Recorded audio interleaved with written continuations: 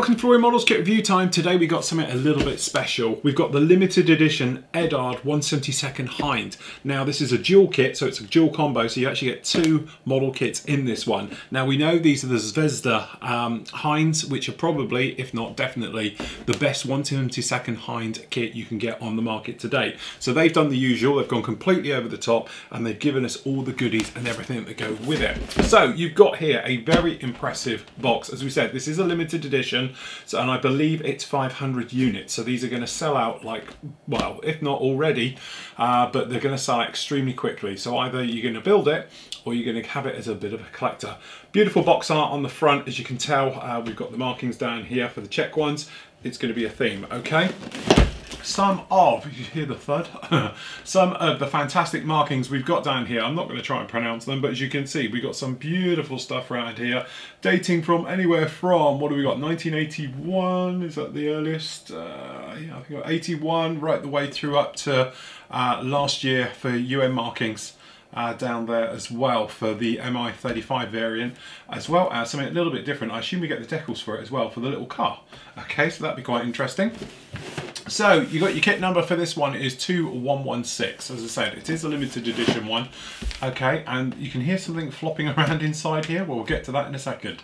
Because, as we said, you're actually going to get two of the Zvezda MI24 DV variants and the MI35 kit. Okay, we've got a 132-page book in there all about the HIND, which would be fantastic. We've got the photo etch sets and paint masks for it. We've also got the Brazin nose, as we can see down here. Okay, and we've got a couple of pylons, and this is the flare and chaffet bucket that goes on the tail as well. We've also got cartograph markings for 14 options. Okay, so yeah, absolutely fantastic. And a 72nd scale Volarect vehicle kit, so we even do get the car in there as well. So, in the kit, as I say, I can tell there's a book going around here. I honestly haven't looked in here at all. So, that's what we've got. We've got a box within a box, which is, I don't know, I was slightly disappointed there, if I'm honest, to get a box inside a box, but hey ho.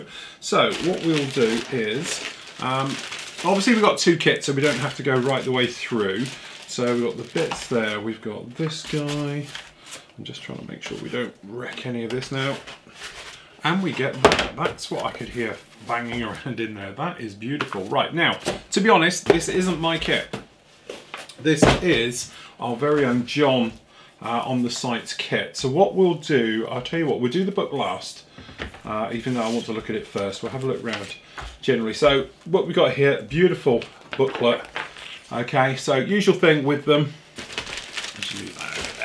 Okay, so there we go. So we've got the photo etch set, as we know about, it's down in here as well. We've got the resin bits, we've got the kits and everything else. Now remember, we're going to get two of everything because you can make two actual HINDs out of this. So as you can see, usual thing, we've got the seats and the various bits going down in there, as we can see like that. The strengthening into the cockpit tub, all the various areas for the cockpit area, the rear bulkheads into the main compartment, showing about all the photo etch which you're going to have to, which is the great thing about this kit. It's going to be a beautiful, if not the definitive HIND. Absolutely fantastic.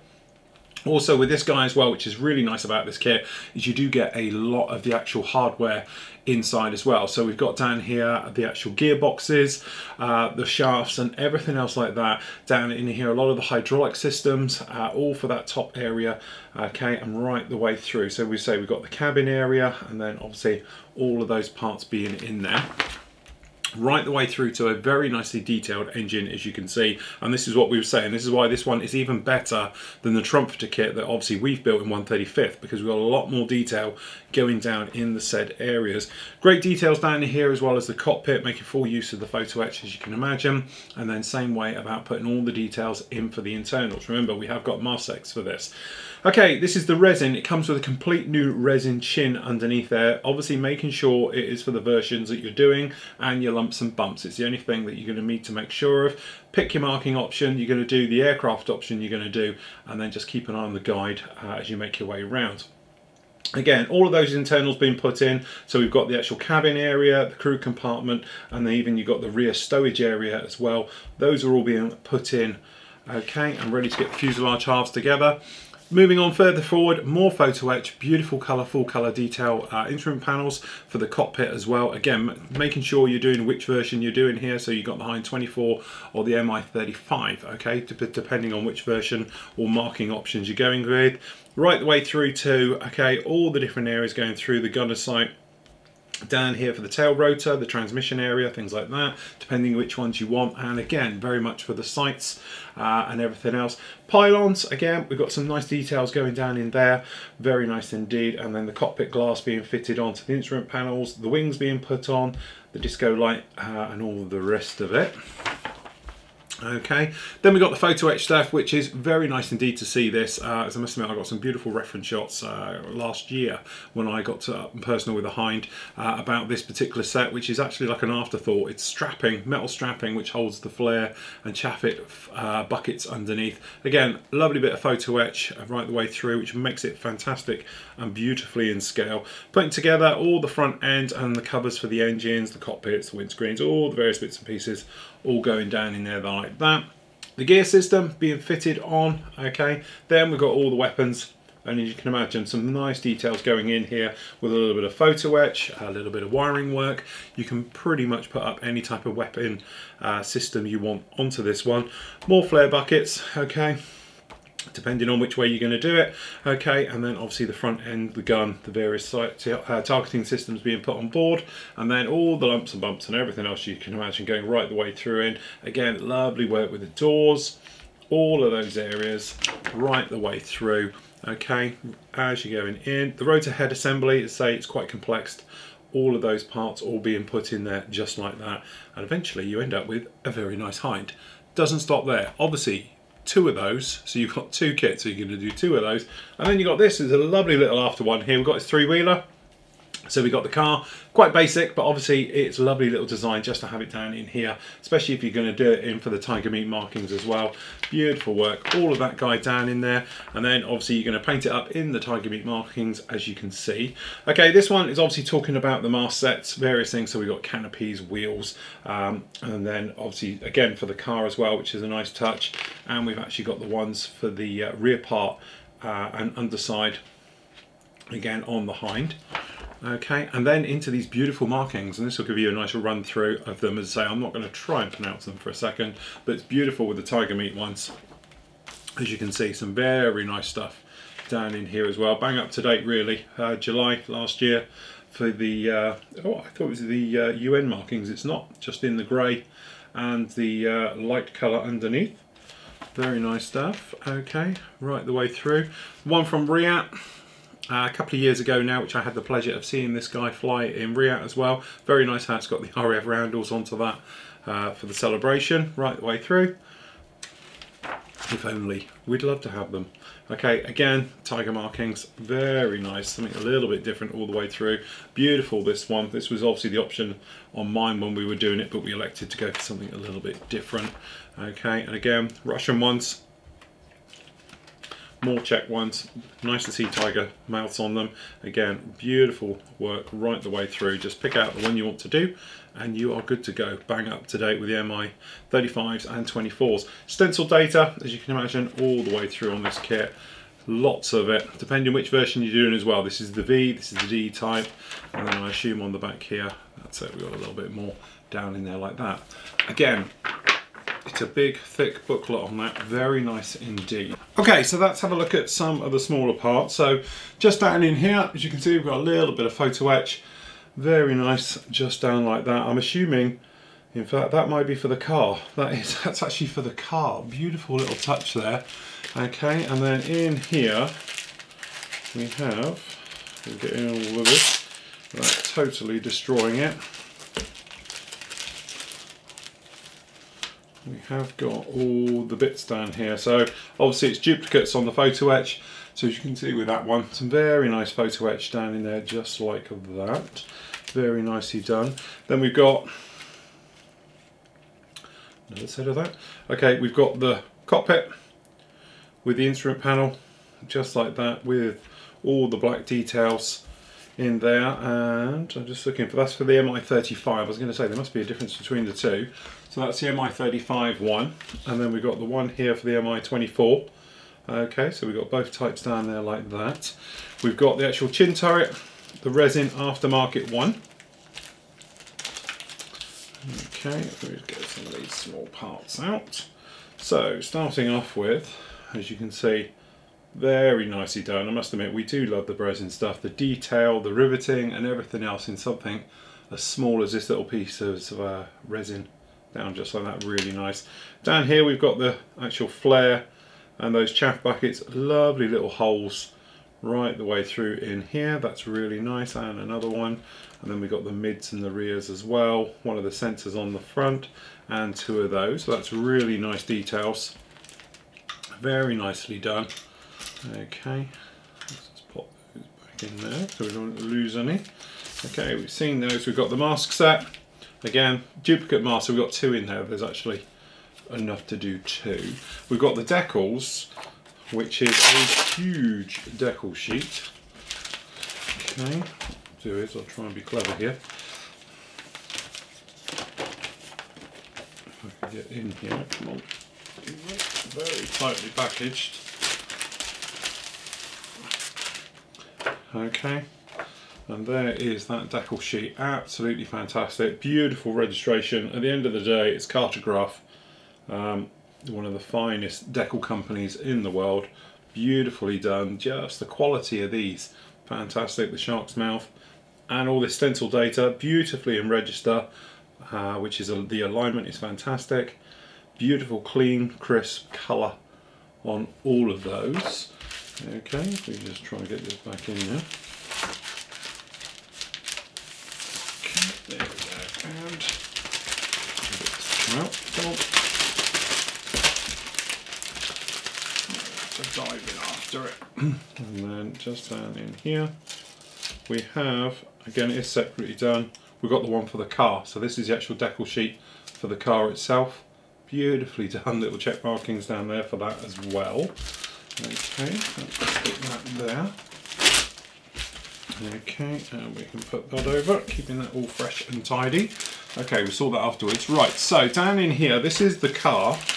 As I say, it's a nice little bonus part down here, and we've got the clear parts as well. Very tight in the old zip bags. There we go. So this is the actual car, one sprue.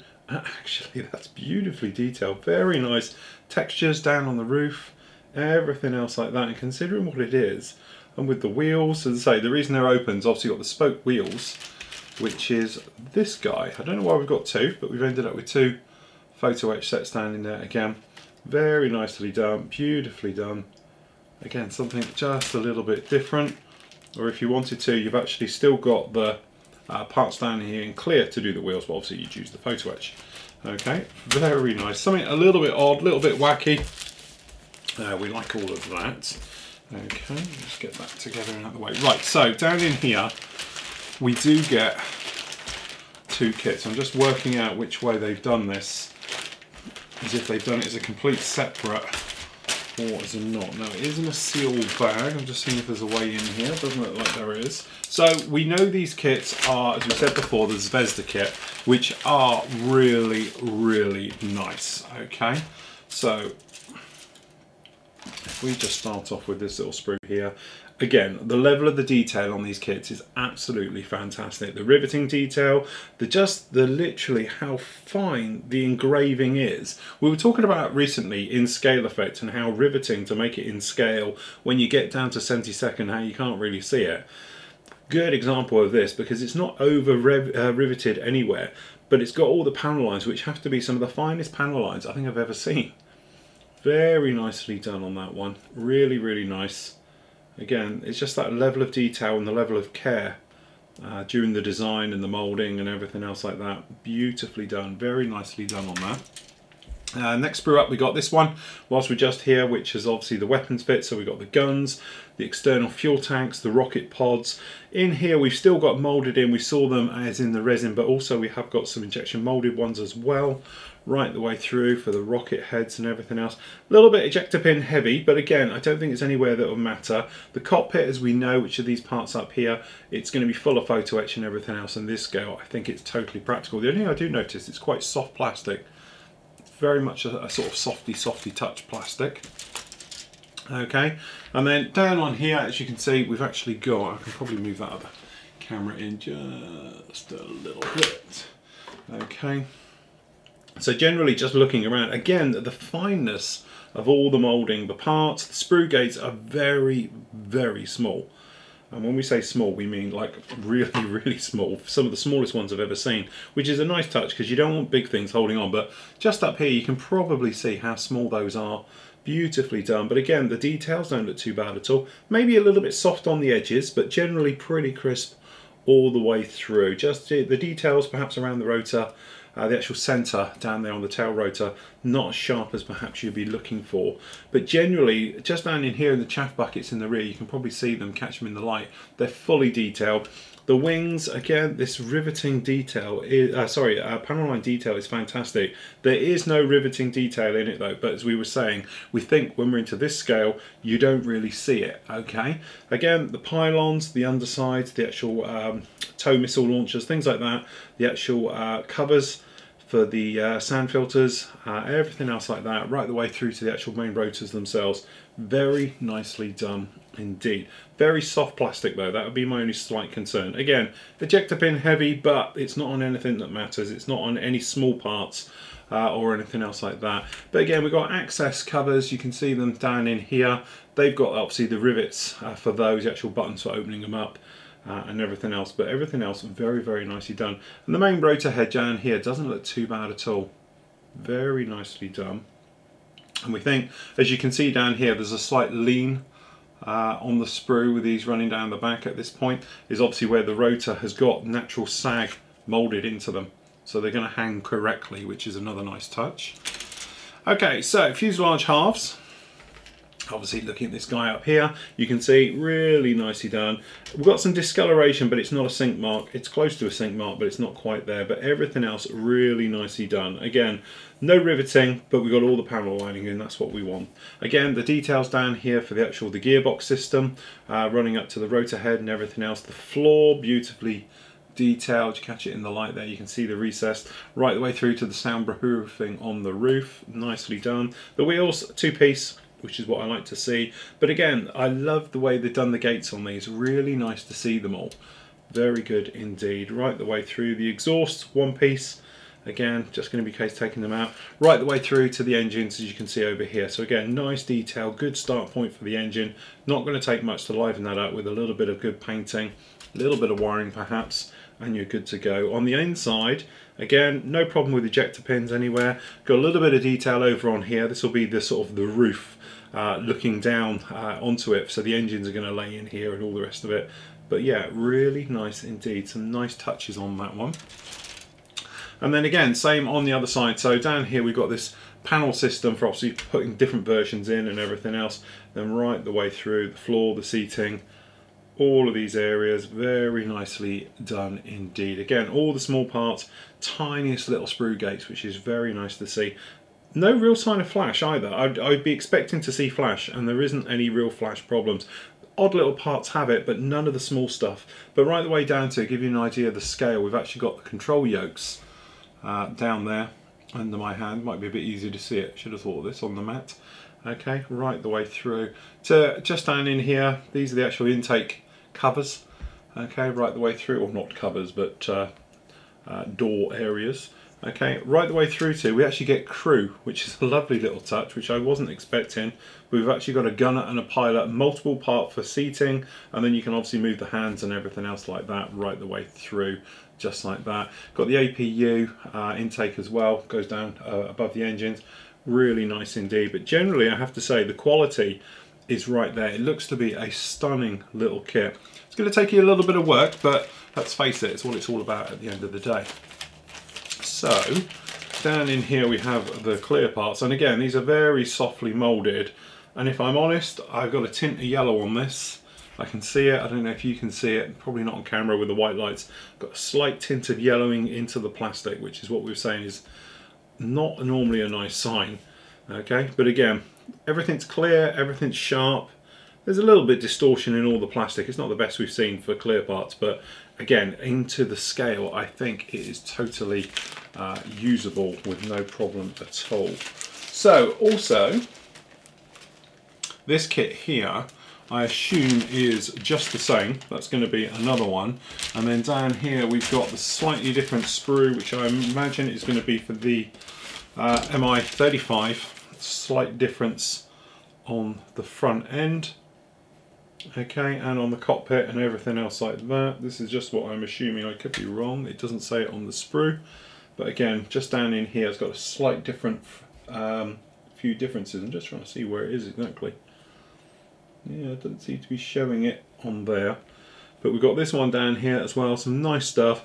This is that side door panel that will go in that door on the side. Rocket pods, seats, pylons, all the other bits. Again, more crew. We've got another pilot stroke gunner figure just down in here, which is a nice touch. And as I say, really nice for the rocket fit. Generally, I must admit, I'm extremely impressed. It is a lovely little kit. Not normally my scale, to be honest, but definitely one I would work with. The other big point is this. Now this, John has assured me he doesn't mind me opening it, which is good, because I'm about to. Okay, John. No, honestly, I won't do that. Let me just try and get in here. Well, he said he didn't mind opening it, if I remember correctly. Okay, so any of you know when I did the HIND big build, we did a huge super build with the HIND a couple of years ago now. I had a fantastic book, and also that was from John. John's a bit of a HIND freak. Okay, but this is what it's all about. Hopefully you'll be able to see it down in here. I might have to just move that camera out again. Hold on. As you can see, we have a very nice HIND book. I won't crack the spine, honest, but you can see this actually looks extremely like the book we had as a reference, which I can't remember what it was called now, but it looks to have a lot of the same pictures.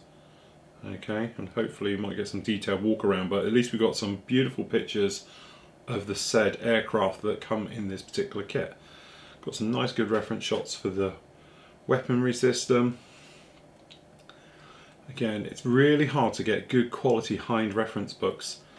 This looks to be one. Okay, it's not doing a full walk around, but it sort of is, if you know what I mean. There's areas of, but again, some of the most famous colours and markings and everything else, and what makes the HIND so special. As you can see, some fantastic ones just like that. Lovely shots of the weathering right the way up to the sort of alien-esque one. And that's the one we were talking about that was at RIAT, which is Royal International Air Tattoo here in the UK, which I go to every year. Okay, getting some nice internals as well, right the way through. I'll do the Russian one, and there we go. There's the car as well we were talking about. Fantastic job on that one. Some nice pictures, beautifully done. Very, very nice. Again, it's always the thing. Eduard really have filled a little niche in the market where we're all like it. You buy a kit, maybe it's been around a little while, and you want to buy some upgrades for it. But it's always the point, what do you do? What are you going to go for and all the rest of it? So you do your research and you think, okay, if you're like me, let's pick out the areas that going to get the best bang for the buck. Colour photo etch cockpit is always a winner. Okay, a little bit of resin, perhaps some resin parts, weapon fits, things like that, just to liven things up. But then you have to go on a hunt for it. But Eduard recently have taken the best kit of that scale, so in this case definitely the best HIND 24 that is out there, okay, and then married it up with their stuff. So they've got their resin front end for it, their actual colour photo etch sets, and obviously their normal photo etch sets as well, and put it right in with it. But they've gone a little bit further this time. This time again you've got more markings than I've ever seen in any of their kits before, and a big huge book. Now this is what, 100 and, did we say 27 pages? 132 page book, colour, beautifully square bound, all the rest of it down in there as well, which you can use for your references and as a lifelong compartment, you know, book holder. bookend, whatever you want to call it, okay, and everything else like that. So it's definitely one of those things that makes this kit stand out head and shoulders above the rest. It is limited edition. I think it is 500, and I know for a fact that one of my sockets I know that I deal with and everything else couldn't get them because they had already sold out and everything else like that. So if you are thinking about it, you do see it, I would highly recommend grabbing one, because if I could find another one, I'll be grabbing it too. So there we go, that is Eduard's 1/72 HIND collection, which is using the Zvezda kit with all the goodies. A highly recommended.